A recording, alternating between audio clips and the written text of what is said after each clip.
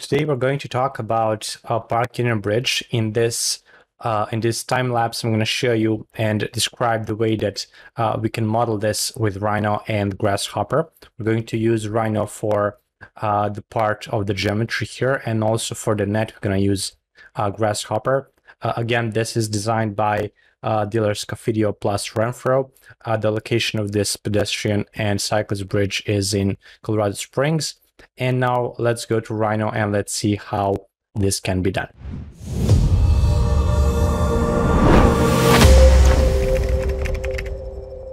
Okay, so I started here with thinking about what is the best way to approach modeling a bridge like this. As you can see, I put a couple of images directly in my Rhino viewport, and now I'm kind of thinking what would be the best approach to mirror this design, because as you can see, the bridge has the same design on one side and on the other side. So I was deciding here what would be like that mirror line or mirror plane that we're gonna mirror everything around.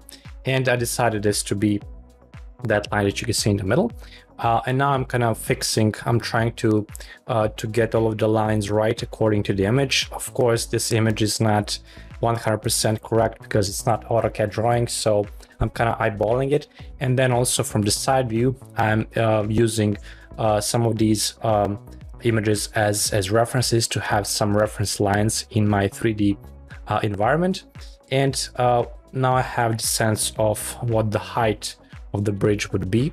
And here I'm trying to create that that mirror plane with the shape of the bridge that I saw from the side view. And at this point, I have the mirror plane. I know that everything that we do here, we're gonna mirror from there. And now we're trying to create this first part with SubDs. It's really important that we start with one side first.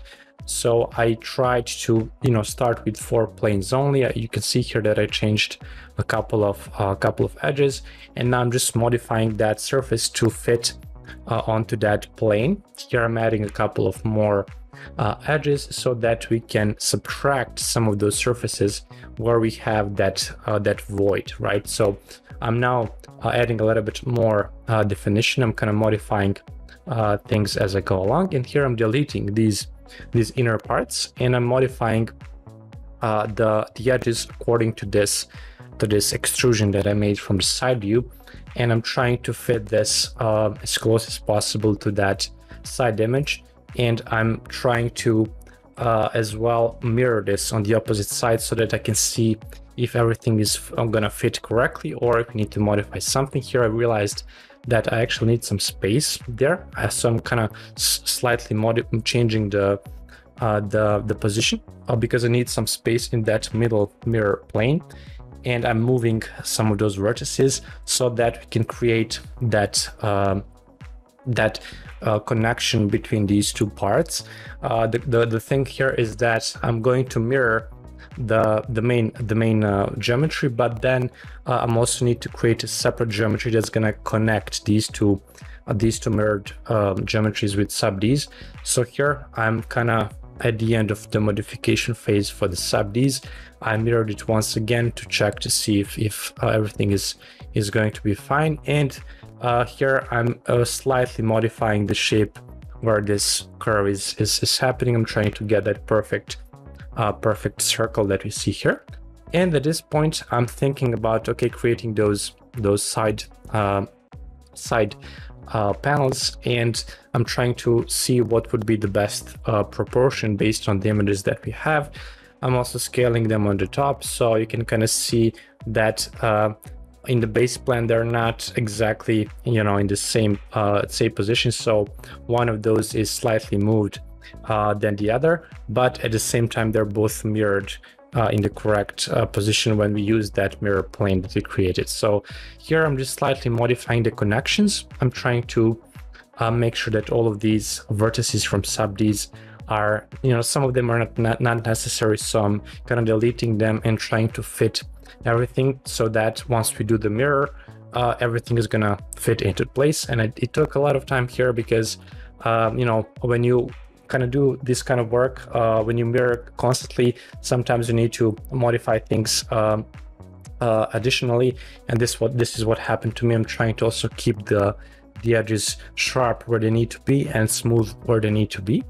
And now here, this is the time when I want to create that connection between those mirrored geometries. And here I'm creating some sort of detailing. I'm trying to make this a little bit more interesting with additional details on the top. And this middle geometry that I just created is going to be separate from the overall SubD geometry. And now at this point I'm putting that inner geometry. So up until now I was doing only the outside. Now I'm kind of moving on the inside, and I'm trying to connect this bridge. I'm trying to see what the thickness is and how we can actually create that thickness on both sides. I realized that I had to add some additional edges, and that, as you can see, when you model with SubDs, there's never like the best approach right away. So sometimes, well, in this case, I had to revise my design, and I had to move it slightly on the inside so that everything's gonna fit perfectly. Here you can see that I'm getting there. I'm trying to guess that thickness, so it's exactly as we have in the project.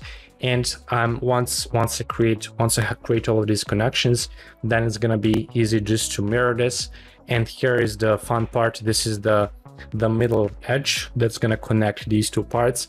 Up until now, I thought that I can create this by just using one SubD side, but it turns out that this connection needs to be one single SubD. So I couldn't, up until this point, I thought I could just mirror things, but then I realized here, okay, now we need to connect both SubDs into one single SubD so that the design makes, perfect sense. And here I'm connecting, and I'm adding some additional edges that are gonna make this design really fit the actual project. You can see that I have a couple of problems with creases along the way, so oftentimes I used remove crease and add crease when needed. And here I'm kind of modifying those edges as well. And at this point, I realized, okay, let's connect everything together. There's no point of mirroring anymore. And you can see here that I'm always bridging these elements and modifying the edges so that we have sharp edges where needed. And once this is done, I'm gonna modify the top part as well, because I realized, okay, now this top part that I created previously is not gonna work now, because now it's not completely mirrored. So I had to redo it one more time. And at this point, I'm kind of getting close to the end. I'm thinking about creating that base. So I'm using curve boolean. I'm thinking about the thickness of the base plan. I'm thinking about, okay, where this is going to end and what's going to be the edge. I did a couple of splits, and then also did a couple of sweep to commands to kind of connect those surfaces. And then I decided that I need to add a little bit more thickness to the base plan. So I'm kind of doing this at the moment. I'm also connecting using the sweep to, and now I have the full, let's say, floor, so to say, of the bridge done. And at this point, I decided, okay, now let's do a little bit of fence. Let's create that fence. You can see how I actually extruded the line, and then I transformed this line into SubD, so it's a SubD surface. And then once I had the design that I wanted, then I can use the split command to split that surface into poly surface. And at this point, I'm just deciding, okay, how many of these fence elements I need.